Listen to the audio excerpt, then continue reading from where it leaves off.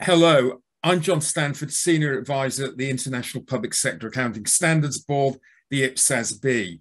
Welcome to this webcast on ED81, Limited Scope Update, Chapter 3, Qualitative Characteristics, and Chapter 5, Elements in Financial Statements, which IPSASB has just published.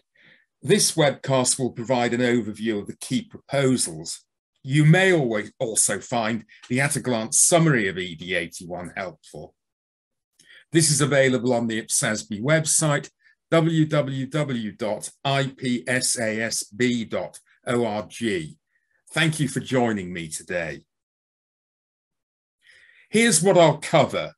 First, a little bit of background on the project, then the key proposals for the two chapters that are affected and how you can respond, and how the IPSASB will proceed in the light of comments received on ED81. The objective of the Limited Scope project is to update the framework in a carefully specified number of areas so as to maintain its role as the cornerstone of the development and maintenance of IPSAS. Why now? Well, there are two catalysts for the project. First, the IPSASB's experience in applying the framework in the development and maintenance of financial reporting standards since its publication in 2014. Secondly, international developments since the framework was finalised, principally the International Accounting Standards Board's finalisation of its conceptual framework in 2018. And I should emphasise that the update project is not a full review of the framework. So we are not looking at each and every aspect of the framework, merely those within the project scope. This is the second of two EDs, which are the outputs of this limited scope project. ED 76, issued last April, proposed changes to the framework chapter on measurement. The IPSASB will start its review of responses to ED 76 at its March 2022 meeting. So let's look at the proposed changes to Chapter 3, which are on two subjects, the role of prudence and materiality. Dealing first with the role of prudence, I want to emphasize that there's no intention to add prudence as a qualitative characteristic, or to make any modifications to the current 6 qualitative characteristics. However, ED81 does propose adding guidance to the core text on the role of prudence in supporting neutrality in the qualitative characteristic of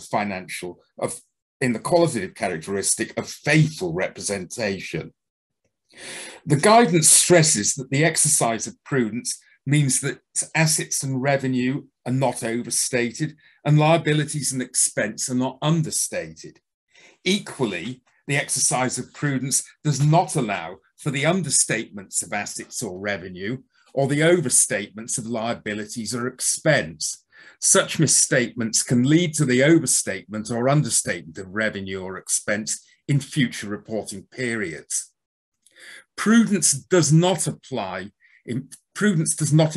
asymmetry. For example, a systematic need for more persuasive evidence to support the recognition of assets or revenue than the recognition of liabilities or expense.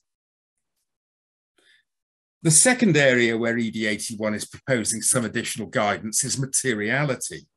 Here, the main proposal is to add obscuring information to omitting or misstating information as a factor in determining whether information is material.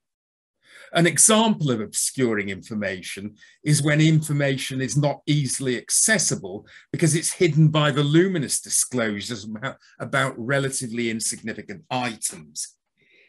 In other words, unnecessary disclosures can have more than a neutral impact on users' ability to use the financial statements. They can actually have an adverse effect. IPSASB has warned against the adoption of a checklist mentality to decisions on disclosures in a staff paper on materiality in 2017. You might want to look out for this on the IPSASB website. I want to discuss now the proposed changes to Chapter 5, which is the framework chapter dealing with elements, the building blocks of financial information. First, the change to the definition of an asset. Let's start with the current definition and see how it's changed. In fact, it's very minor, just making past event plural. Why is the IPSASB suggesting such a small change? Well, the board concluded that the use of the plural past events better conveys the point that resources can accumulate over time due to an initial past event and subsequent past events.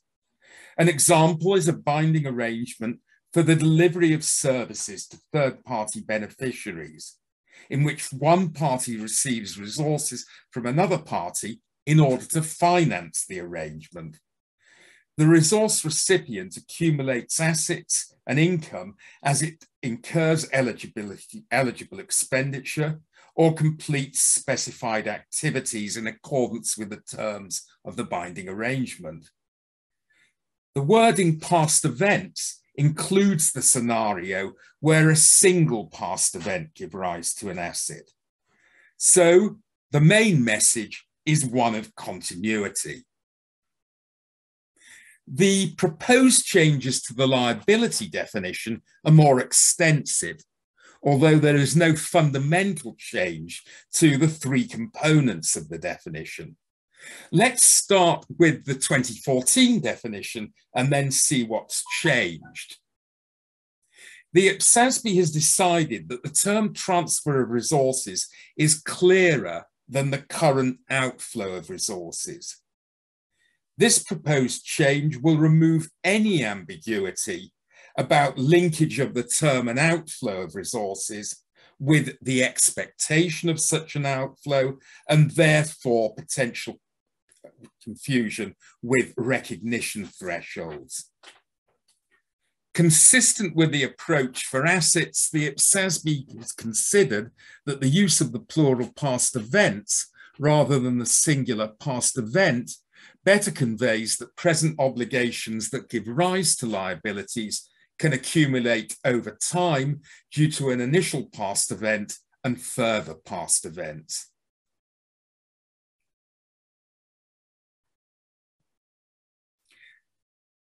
ED81 proposes some more extensive guidance on a resource and adopts a more overtly rights-based approach to a resource than that in the 2014 framework.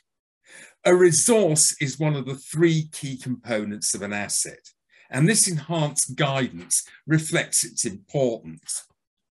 Rights take many forms.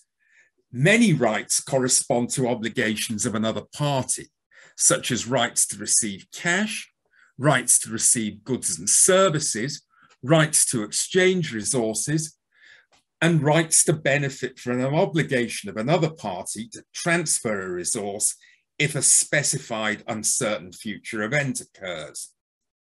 Some rights don't correspond to obligations of another party, such as rights to use a physical object. And this revised approach to rights does not differentiate legal ownership of a resource from other rights to use that resource. ED81 proposes a restructuring of the section on liabilities, providing guidance on the definition that I took you through a couple of slides ago. The guidance is both more extensive than in the current framework, notably on what constitutes a transfer of resources, and better aligns with the components of the liability definition. This means that it should be more straightforward to apply in the future, both for the board in its standards development and also for preparers relying on the framework in areas where there isn't a specific IPSAS. The guidance clarifies that firstly, an obligation is binding. That is to say that an entity has little or no realistic alternative to avoid a sacrifice of resources. Obligations are often legal, but the proposals retain the key point in the 2014 framework that that obligations may be non-legally binding. Secondly, an obligation must have the potential to require the entity to transfer resources to another party or parties. And thirdly, I think that ED 81 is clearer about what elevates an obligation to a present obligation. It notes that a present obligation involves an incremental sacrifice of resources by the reporting entity. The entity will or may have to transfer a resource that it would not otherwise have had to transfer. The IASB's 2018 conceptual framework describes unit of account as the right or the group of rights, the obligation or the group of obligations, or the group of rights and obligations to which recognition criteria and measurement concepts are applied. When the IPSASB developed and finalized the 2014 framework, the board took the view that unit of account was a standards level issue and that there was no need to provide guidance in the framework. However, since 2014, the importance of decisions on the unit of account have been highlighted in a number of IPSASB projects, notably the project on financial instruments that led to the publication of IPSAS 41. This led the IPSASB to re-evaluate the case for high-level guidance. The IPSASB decided that guidance in the conceptual framework would be beneficial in informing standards levels, requirements, and guidance. And the IPSASB drew on the IASB's 2018 framework for this guidance.